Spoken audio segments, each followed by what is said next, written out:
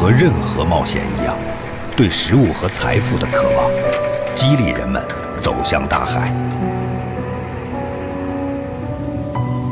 海南，中国最南部的省份，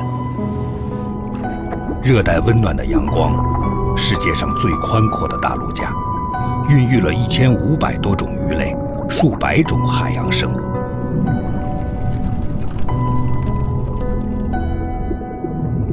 每年8月休渔期结束之后，南海边的蛋民将再次出航。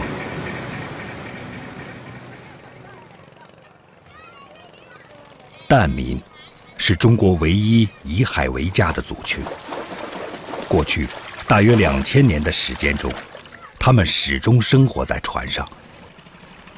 几十只远离陆地的船连在一起，就构成了蛋民的村落。孩子在这样的村落中出生，老人在这样的村落中死去。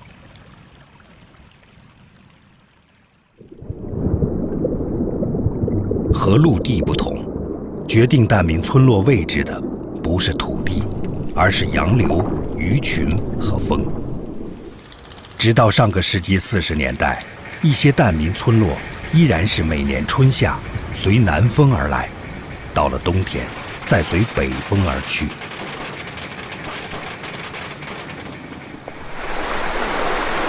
千年随波逐流的生活，使得蛋民成为最出色的航海能手和海洋猎手。这一次，为了获得更大的收获，黄亚陆准备潜入更深的海底。和祖先们一样，黄亚陆征服海洋的工具只有鱼叉和水镜。从10岁起就开始潜水，让他即便不借助配重，也能到达将近20米的海底。随着深度的下降，水压也越来越强。2分钟之后，压力几乎挤出了他肺泡中的每一丝空气。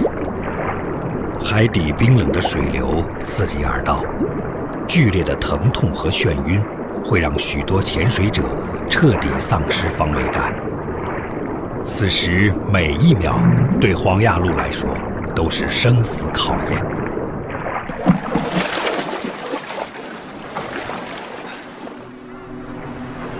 这样的博弈，今天在世界的每个角落都在不断地进行。为了获得食物、资源、财富，从远古人类就开始跨越极限，在最不可能的地方建立家园。这场将沧海变成桑田的生存博弈，改变了我们，也重塑了自然。和自然不断的对抗、妥协、征服、顺应，让不同的族群养成了不同的环境观。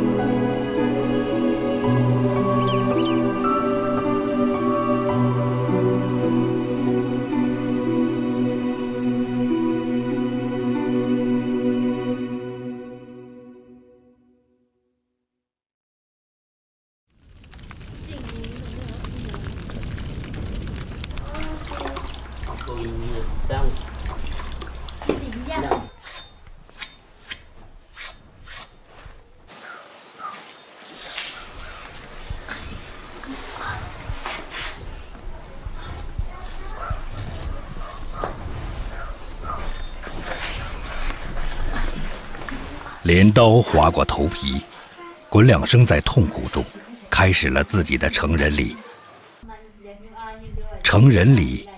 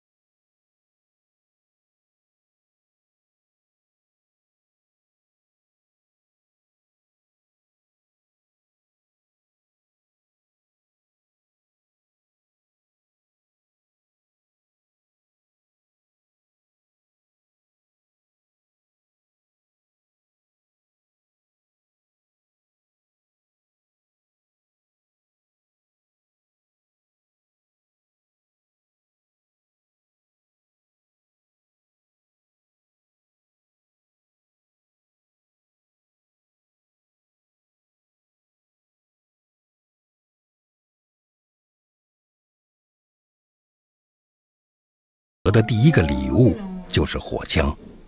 火枪，巴沙人基本的生存工具。即便武器受到管制的今天，为了保留巴沙的传统文化，巴沙男子依然被允许佩戴枪支，但严格限定为本村落的男性使用。枪支大部分由自己制造，枪管、扳机这些金属部件由成年人加工。制作枪把的木材则必须由孩子从自家的橘子林中砍伐。橘子树木质坚硬，不容易开裂，由它制成的枪把可以伴随孩子走过整个一生。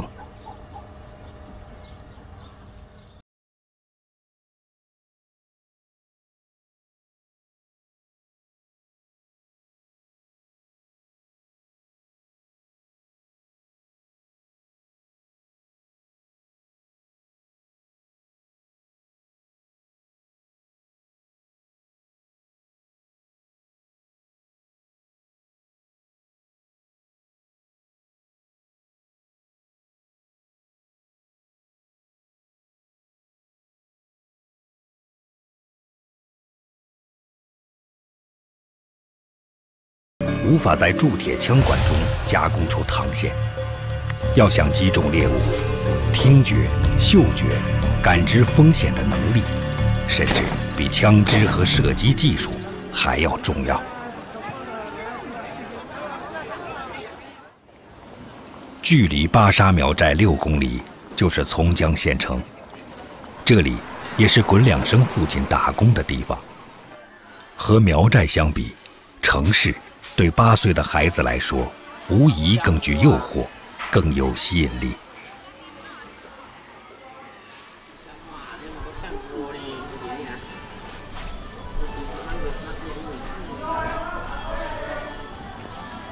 随着城市离村寨越来越近，几个世纪丛林生活积累的知识、技能，或多或少已经不再实用。当父亲也改掉传统的发饰，前往城市打工时，自己为什么要跟随寨老学习自然中的生存之道呢？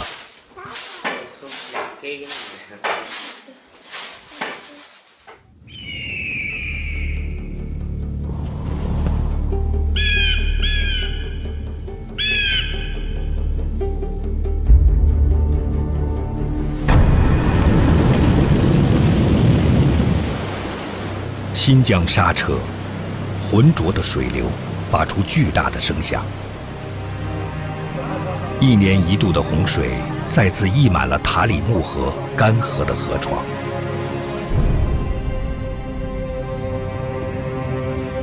塔里木河，中国最长的内陆河，从帕米尔高原上的雪峰冰川发源之后，经过2000多公里的跋涉，最终在中国最大的沙漠塔克拉玛干沙漠中形成尾驴。在新疆，塔里木河被称为脱缰的野马。每年夏季，冰雪融水借助高山势能，一泻千里。迅猛的洪峰不断切割沙漠绿洲上松软的土壤。一旦河水冲出河床，两岸毫无遮拦的村庄将变成一片汪洋。力量之下呢？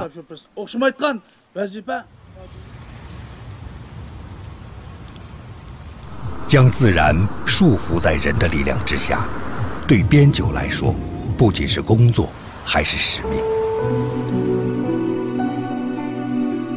西藏山南，边酒的家，在这里，巍峨的喜马拉雅山脉阻挡了印度洋的暖湿气流。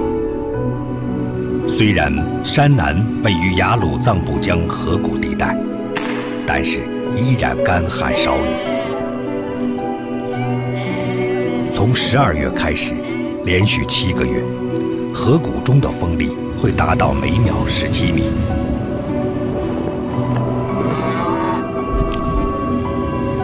连牦牛都无法抵御的大风，卷起漫天的沙粒。扬尘过后，雪峰变成了戈壁。风大的时候，早上风就这样东北来的，全部就这样冲过去的。下午还有6点7点的时候，鸟棚就这样西边来的，就这样往树根子他们挖到了。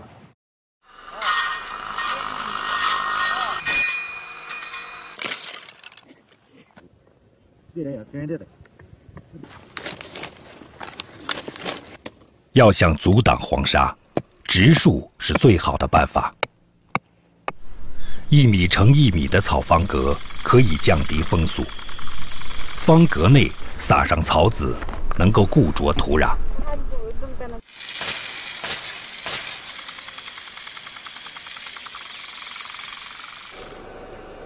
稳定的土层之上，开始扦插树苗，大约3年，就能培育数10万株。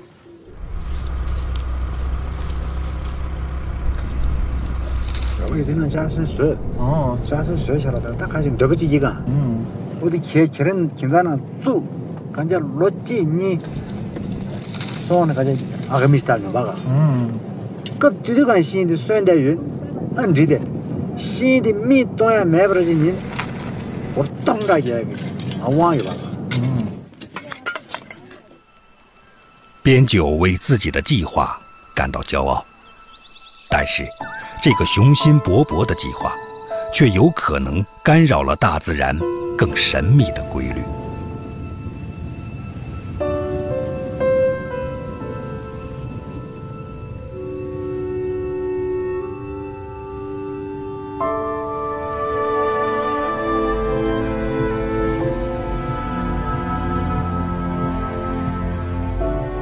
塔克拉玛干，中国最大的沙漠。一望无际的沙丘，如月球表面一般荒凉。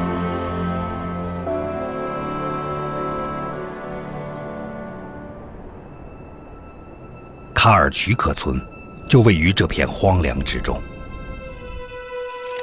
和居住在沙漠中的大多数居民不同，在卡尔曲克生活的罗布人，主要的谋生手段不是放牧，而是捕鱼。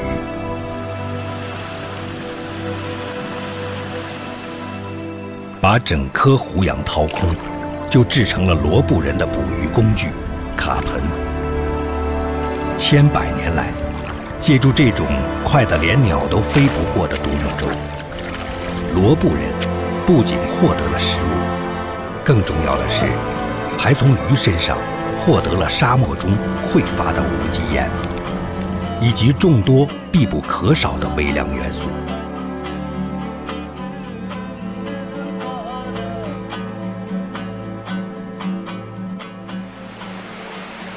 水，沙漠中最匮乏的元素。为什么生活在沙漠深处的罗布人却能以水为生呢？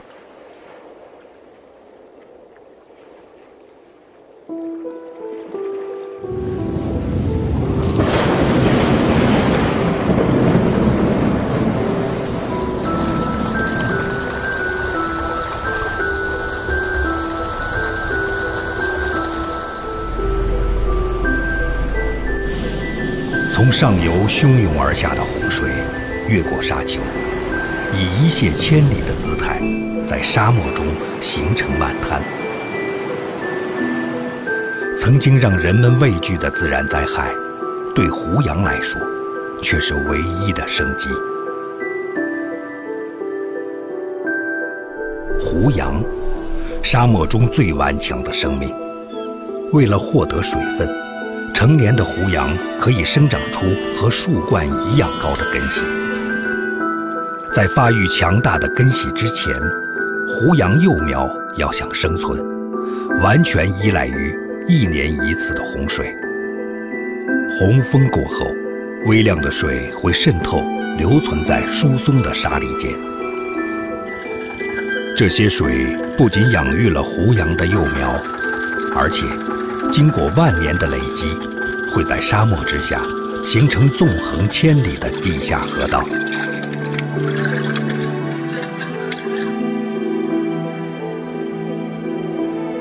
一次又一次的满滩，将胡杨的种子、幼苗一点一点带到沙漠深处。最终，在塔克拉玛干这片死亡之海中，形成了达38000公顷、世界上面积最大的胡杨林。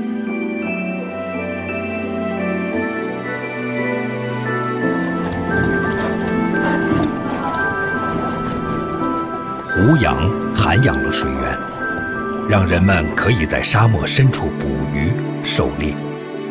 千年来，这种源于自然的生存经验，已经融入生于斯、长于斯的罗布人血脉之中。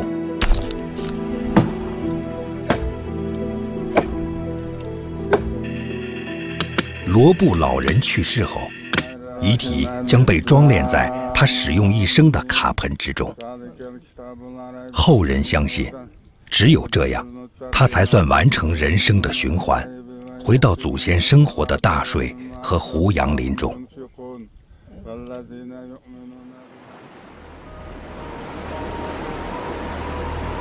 自然以超乎人们认知的辉煌和博大，跨越时空，构造了生生不息的循环系统。在这套系统中，它也会以最意想不到的方式彰显自己的法则。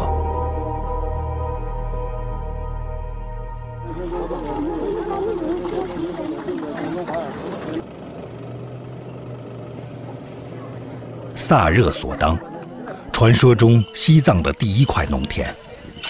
这里距离边久的苗圃仅有1江之隔。风、土、沙砾，这些边久竭力降服的元素，在萨热索当却成了上苍最珍贵的馈赠。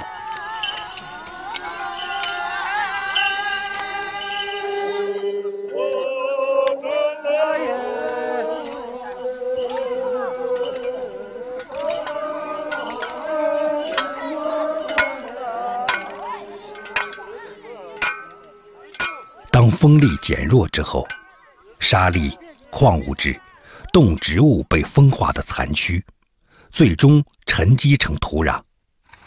在它之上，人们播种、收获，在农耕的基础上，建立起高原上最初的文明。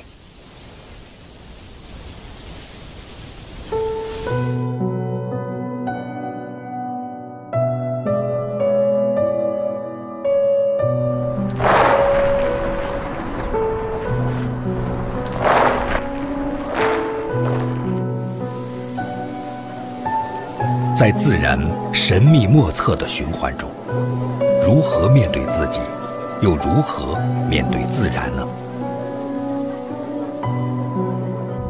孟老师怎么？陈舒心12岁，特殊的生活环境让他在童年时就不得不开始思考这个深奥的问题。深圳，陈舒心出生的城市。只用了30年时间，这里就从一个小渔村急速膨胀为拥有1000多万人口的超级都市。大学毕业之后，陈舒心的父母来到了深圳，将青春奉献给这座移民城市之后，他们获得了成功、富足的生活。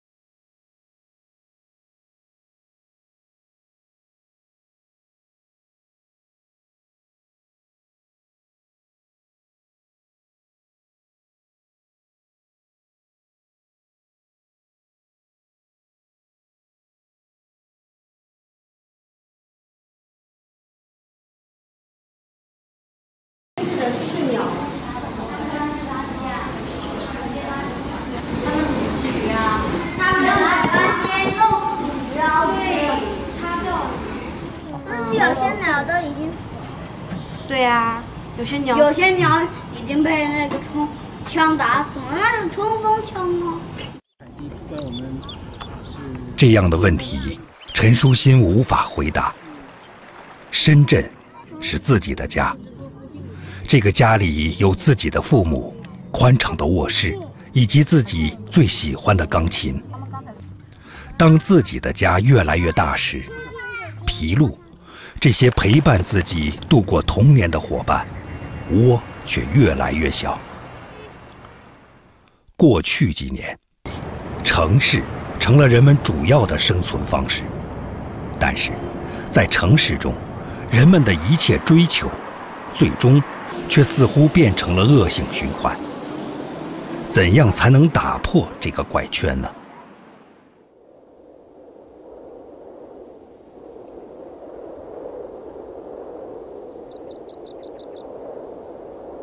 武当山，中国最著名的道教圣地，大小72座山峰，将周边森林、湖沼中流动的气流聚拢在岩石之间。从2000多年前的汉代起，人们已经在这里冥想修行，通过调节呼吸，让自己的身体和灵魂达到更高的境界。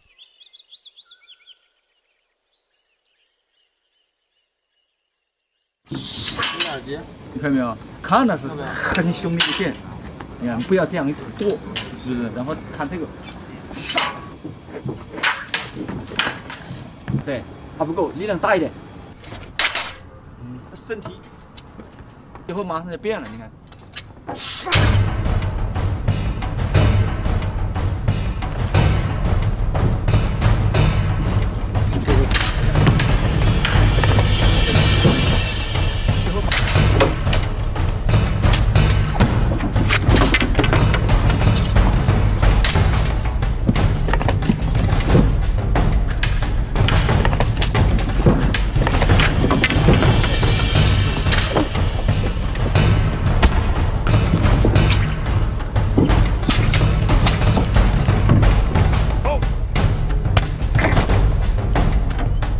功夫是修行中不可缺少的环节。在这种修炼中，导师往往会模仿动物、植物行云流水，为修习者设计特殊的对抗。通过这样的反复练习，不但可以在最短的时间里提升修习者的身体机能，而且导师相信，这样做还能够帮助他们领悟自然的奥秘。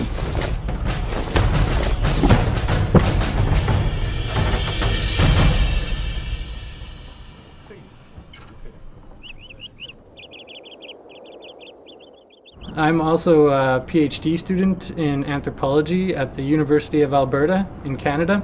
My supervisor, Jean Debonardi, did research in Udang Mountain for 7 years, and I highly recommended I come here to study my topic.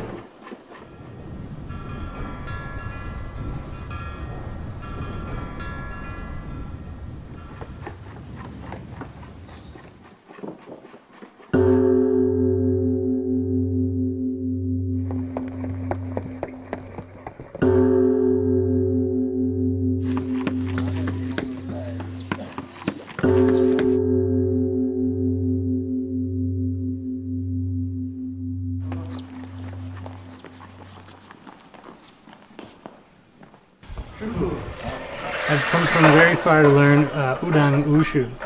I've been training for 1 month and I would like your permission to join the advanced sparring class.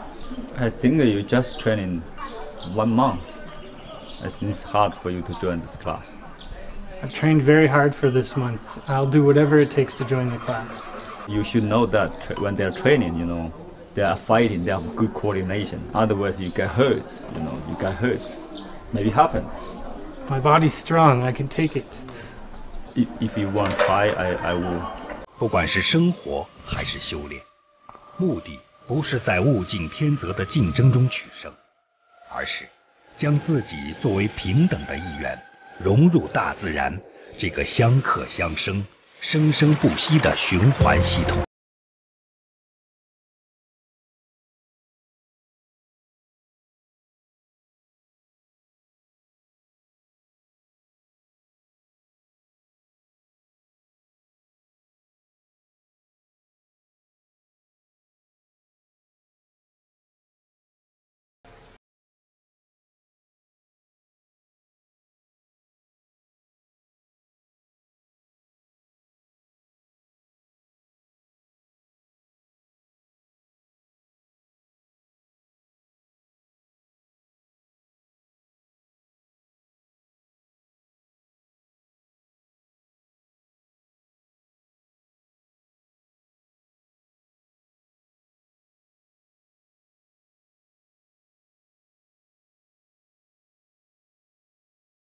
是在花海中讨生活的人，他的主要谋生手段就是养蜂。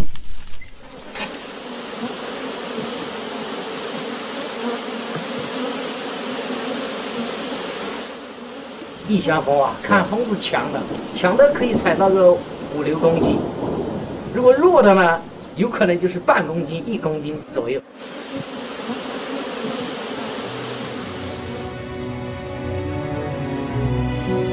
罗平位于云贵高原，上亿年前，强烈的地壳运动将沉积在海底的石灰岩抬升出海面。经过数十万年水流的冲刷，岩石中的碳酸钙逐渐流失，组成高原的巍峨群峰，最终被消融为绮丽的喀斯特地貌。沧海桑田的巨变，为罗平这座宏大的人工花园展开了画布。给这卷画布涂抹上颜色的，不是人，而是蜜蜂。蜜蜂，这种并不起眼的小生命，承担着为人类1/3的粮食、蔬菜、水果授粉的工作。有人断言，如果蜜蜂消失，人类只能再活4年。在罗平，每年油菜花盛开的时候，将近4万群蜜蜂采蜜授粉。正是因为它们，使得罗平油菜籽的产量比自然授粉区高出了40%。山丘、花海、蜜蜂构成的生态系统，成就了陈冲良这样的养蜂人。要想让自己融入这个系统，他首先要做的就是驯化蜜蜂。蜂子也不好找了，找着也找不出来。捡不出来就不找。不找我们这好像屋头里管好的。今天上山我也不放心。管好，争取明年养到180窝。在罗平，蜂群分为2种：土生土长的中华蜜蜂，海外引入的意大利蜂群。陈冲良的目标就是中华蜜蜂。中华蜜蜂早晨6点就开始采蜜，平均每天比意大利蜜蜂多工作4个小时。作为原住民，千百年来和中国作物相伴相生，使得它们能更好地捕捉到被洋蜂忽略的品种。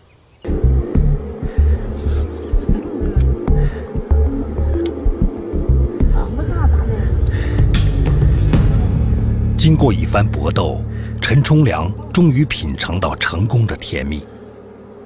和沧海桑田、亿万年的自然造化相比，他的努力也许微不足道。但是，正是这种微不足道，将人和自然的冲突降到了最低。和谐，并不是将自然奉若神明，也不是将人抬升到万物之灵，它只是在自然的循环中，找到自己最恰当的位置。几千年来，一代又一代像陈冲良一样的中国人，在自然的画卷中，采集着甜蜜，收获着幸福。在平平常常的日子里，靠着自己的努力，让生活和自然一起怡然自得，生生不息。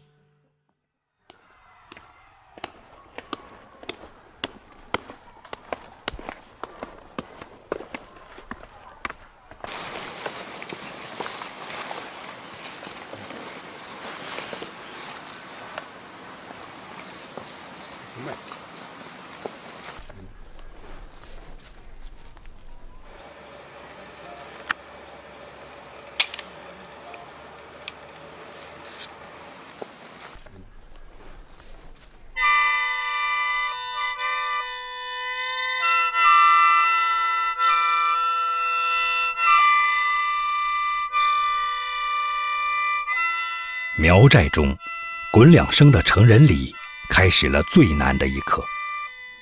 用杉木和竹子制成的乐器，吹奏出自然的声音。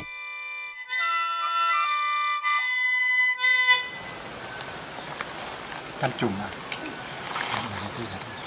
阿弟啥？nó sạch bộ phạt cái bộ phạt tiếp của sau khi một cái gậy vài cái nó pha thôi thôi nó có thể tăng trưởng chỉ đẹp của là tàn.